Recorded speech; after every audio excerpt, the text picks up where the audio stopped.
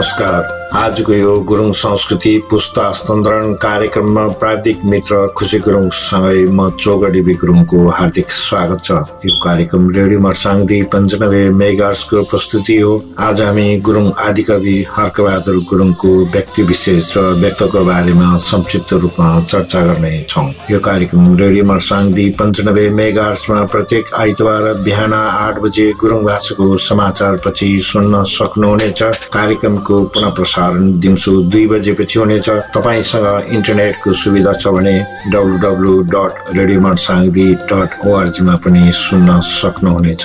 आजको कार्यक्रममा गुरुङ आदिकवि हर्क बहादुर गुरुङको व्यक्ति विशेष र व्यक्तित्वको बारेमा संक्षिप्त रूपमा चर्चा गर्नेछौँ। गुरुङ जातिको मौलिक संस्कार मामा चेला र फुपू चेली बीच वैवाहिक सम्बन्ध जोड्ने पुरानो चलन थियो। त्यस अनुसार फुपूको छोरीमाथि मामाको छोराको अधिकार रहने हुँदा आदिकवि हर्क बहादुर गुरुङले त्यही सम्बन्धको बीचमा भएको असमान व्यवहारमा आधारित एउटी चेलीको कथा व्यथाको भावलाई गीतमा हुवाहु तार्नु भएको छ। क्युदे तुले दुखै मुना वर्ष मुलरी खले टिबा खलेयाब आगु हिउलरी आशिब आत्मब भिणी हाल्तुब आयाई विषय कर खासी मुब चमी कुमिल बिन्ती मुहे थिंदो पुकारा बिले विषा शर्मा खमु पिनो गुहारा क्युदे तुले दुखै मुना बर्खा मुलरी। अर्थात पानी पिए पनि दुखै छ।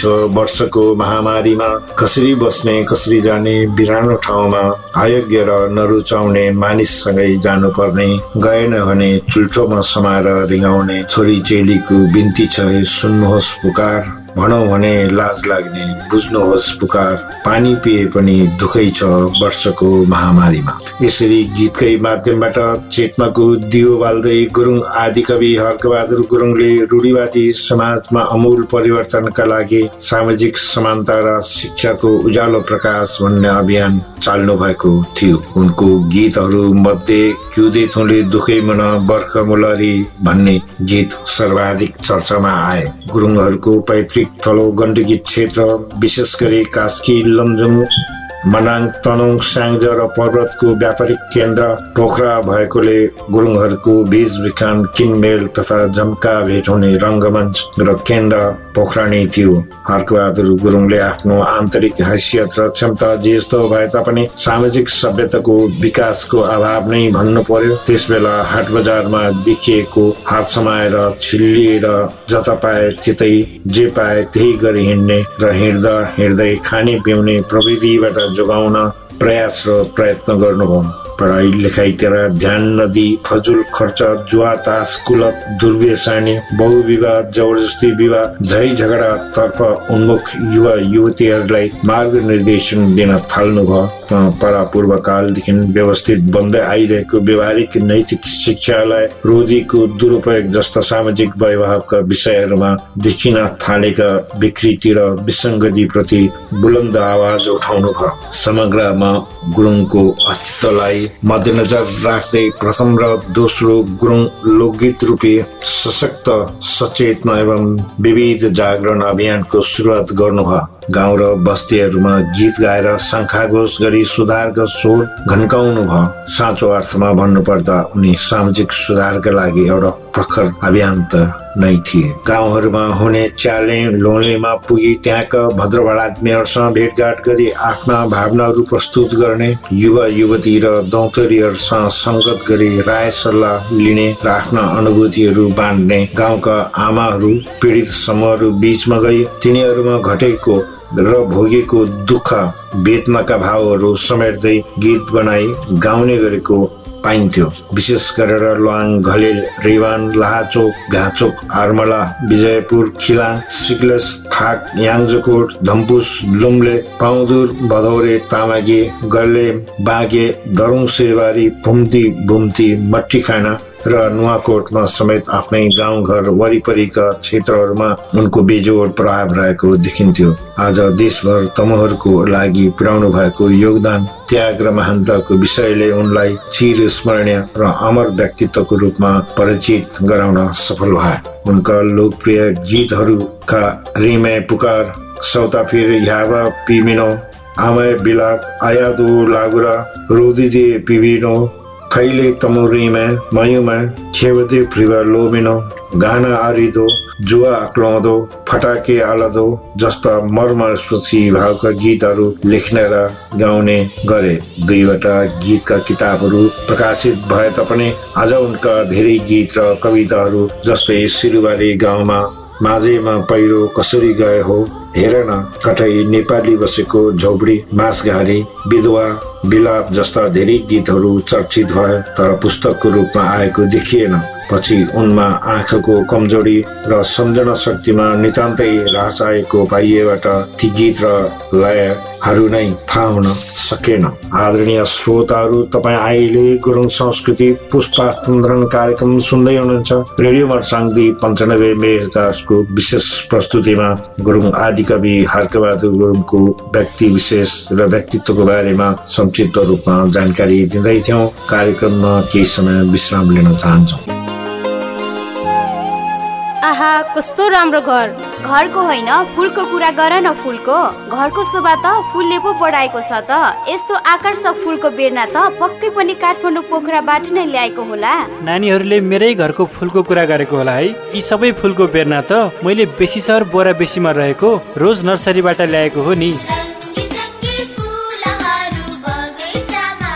लमजुङमा नै पहिलो र एकमात्र पुष्प नर्सरी रोज नर्सरी। हाम्रा सेवाहरू मौसमी एवं बहुवर्षीय फुलहरू, इन्डोर प्लान्ट, गार्डन प्लान्ट, विभिन्न उन्नत जातको फलफुलको बोट बिरुवाहरू, कार्पेट दुबो, पाउलोनिया, बोधिचित्त लगायत विभिन्न प्रकारका बोट बिरुवा चाहिएमा हामीलाई सम्झनुहोस्। साथै हामी कहाँ फुललाई आवश्यक मल, विभिन्न साइजको गमलाहरू सुपथ मूल्यमा बिक्री गरिन्छ। विवाह, पार्टी, पूजा, समारोह, साधारण सभा आदिमा अतिथि सत्कार एवं हरेक शुभ कार्यको लागि अर्डर अनुसारको ताजा फुलका माला तथा बुक्की तयार गरिन्छ। विस्तृत जानकारीका लागि रोज नर्सरी, बेसीसर 5 लमजुङ। सम्पर्क नम्बर 98560 46 244। ओहो, कस्तो चिसो हावा चलेको, कस्तो जिउ नै चिसो भयो। होइन, यो सबु कता गएछन्? ए सबु हजुर, म भित्रै छु। तपाईँ आइसक्नु भयो? लौ न, जाडो भयो, एक कप मिठो चिया खुवाउ त। ल, ल्याइहाले है त। ल, लिनुहोस्। आहा, कति मिठो चिया। होइन सबु, यो कुन चिया खुवायौ तिमीले? ल हजुर, हाम्रै लमजुङको पर्यटकीय गाउँ बनसार 3 दुवार गाउँमा टिस्टा टी प्रालीद्वारा उत्पादित लमजुङ चिया हो नि। हजुर, लमजुङमा नै उत्पादित कुनै पनि रासायनिक पदार्थ प्रयोग नगरिएको अर्गानिक लमजुङ चिया पिउँ, आफू र आफ्नो परिवारलाई स्वस्थ बनाऊ। क्रिस्टा टी प्राली, बनसार 3 दुवार गाउँ लमजुङ। प्रोपाइटर ओमलाल गुरुङ। बेसीसरको लागि सम्पर्क त्रिवेणी रेस्टुरेन्ट एन्ड बार, मनाङ्गे चौतारा। सम्पर्क व्यक्ति इन्द्र राणा। सम्पर्क मोबाइल 98 560 45 245।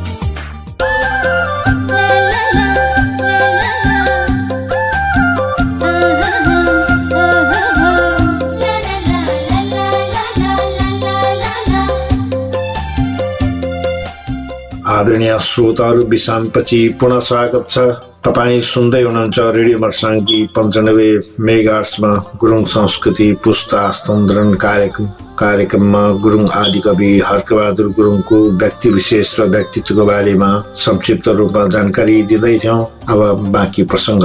5वटा घरहरू मात्र भएको सानो गाउँ थियो। अन्य आफन्त दाजुभाइहरू खास गाउँ लामिचुवा र ढुङ्गारे, आक्राङ र कर्मी डाँडामा बस्ने भएको हुँदा उनलाई सबैले साल्मे माइला भन्थे। उनले घुमे फिरेको परिचय र प्रभाव छाडेका गाउँ र ठाउँका शुभचिन्तकहरूले उनलाई लाम्छाने माइला पनि भन्थे। छरछिमेक गाउँका चेलीबेटीको प्यारो अर्थात् उपनाम चाहिँ प्रणमय धज्यो माइला थियो। उनी साह्रै सरल मिजासिलो, परम्परा र संस्कारवादी स्वभाव एवं व्यक्तित्वको धनी थिए। विक्रम सम्वत 2013 सालदेखि गीत, कविता र लेखन यात्रा आरम्भ गरेको उनको कृतिहरूबाट स्पष्ट रूपमा बुझिन्छ। पछिल्ला दिनहरूमा उनले भन्ने गरेको थियो कि मैले पुरस्कार पाउनका लागि भनेर लेख्ने र गाउने गरेको थिइनँ। जमाना पनि यस्तो राम्रो थिएन।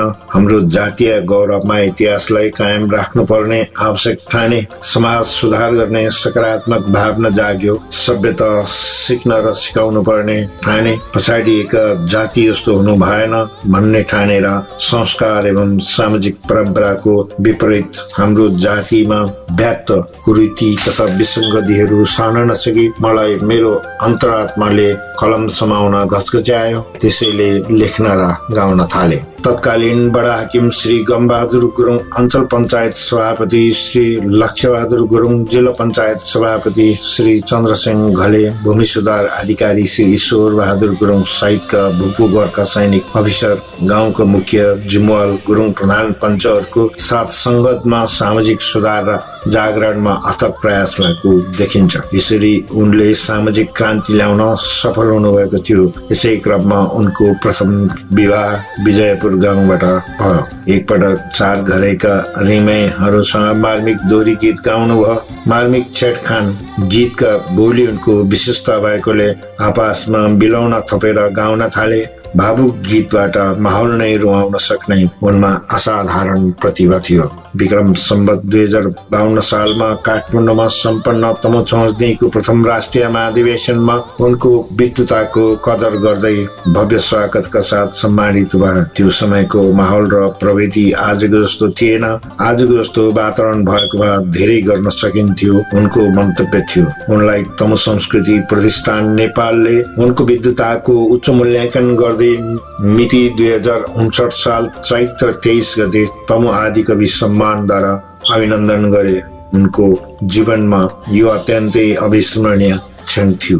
तमो आदिकवि हर्क बहादुर गुरुङ गण्डकी अञ्चल स्याङ्जा जिल्ला साबिक फेदीखोला गाउँ विकास समिति वडा नम्बर 6, हाल फेदीखोला गाउँपालिका वडा नम्बर 1, सालिमे डाँडाको दक्षिणी पाखाको रमाइलो ठाउँ घमाइलो गाउँ सालिमेमा पिता देवबहादुर र माता लम्मे कान्छीबाट विक्रम सम्वत 1993 साल माघ 11 गते जन्मनु भएको थियो। हर्क बहादुर गुरुङ त्यस गाउँबाट पोखरा पढ्न जाने मध्ये पहिलो गुरुङको छोरा नै ठहर्छ। शिक्षामा प्रवेशिका परीक्षा उत्तीर्ण गरेपछि विक्रम सम्वत 2018 सालमा घर नजिकैको स्कुल दामगाडेमा हेडमास्टर भए। त्यसपछि 2022 सालमा भूमि सुधार खरिदार पदबाट सेवा आरम्भ गरी सहकारी निरीक्षकको पदमा स्याङ्जाबाट सेवा निवृत्त भएपछि फेदीखोला बजारमा स्थायी निवास गर्नुभयो। यसरी स्मरणीय व्यक्तित्व बन्नु भएको तमो आदिकवि हर्क बहादुर गुरुङ उनको कुलको मात्र नभएर सम्पूर्ण गुरुङ जातिकै प्रेरणाको स्रोत बने। उनको आदर्श र मार्गलाई अनुसरण गर्न सके नेपाली समाजमा सुख शान्ति र समृद्धिको मार्गदर्शन हुन सक्ने प्रशस्त बिम्बहरू अनुभूति हुन्छ। विक्रम सम्वत 2067 सालमा उनको देहान्त भयो। उनको एक छोरा छोरी र श्रीमती हुनुहुन्छ। यो स्रष्ट परिचयको श्रृङ्खला अमेरिकाको कोलोराडो निवासी चोगा अरुण कुमार गुरुङद्वारा gurungwriters.com मा प्रकाशित उनको संक्षिप्त जीवनीको आधारमा शोध सामग्री तयार गरिएको हो। तमो आदिकवि हर्क बहादुर गुरुङ सधैँ अमर रहौं। गुरुङ संस्कृति पुस्ता हस्तान्तरण कार्यक्रम सकिनै लागेको छ। गुरुङ आदिकवि हर्क बहादुर गुरुङको व्यक्ति विशेष र व्यक्तित्व सम्बन्धी आजको श्रृङ्खला तपाईलाई कस्तो लाग्यो? कार्यक्रम सुनिसकेपछि केही सुझाव र प्रतिक्रिया पठाउन चाहनुहुन्छ भने हाम्रो ठेगाना हो कार्यक्रम गुरुङ संस्कृति, सामुदायिक रेडियो मर्साङदी 95 मेगाहर्ट्ज, तमु संग्रहालय बेसर 11, लमजुङ, नेपाल। हाम्रो इमेल ठेगाना रेडियो मर्साङदी 95@gmail.com मा पनि इमेल गर्न सक्नुहुन्छ। अन्तमा कार्यक्रम सुन्नुहुने सम्पूर्ण श्रोताहरूलाई धन्यवाद दिँदै अर्को हप्ता यसै दिन गुरुङ भाषाको समाचार पछि गुरुङ संस्कृतिको अर्को संस्करण लिएर आउने नै छौँ। त्यतिन्जेलसम्मको लागि प्राविधिक साथी खुसी गुरुङ सँगै म चोगा डेबी गुरुङ बिदा चाहन्छु। रेडियो मर्साङदी 95 मेगाहर्ट्ज र हाम्रो अनलाइन सेवा www.radiomarsangdi.org सुन्दै गर्नुहोला। नमस्कार। मैं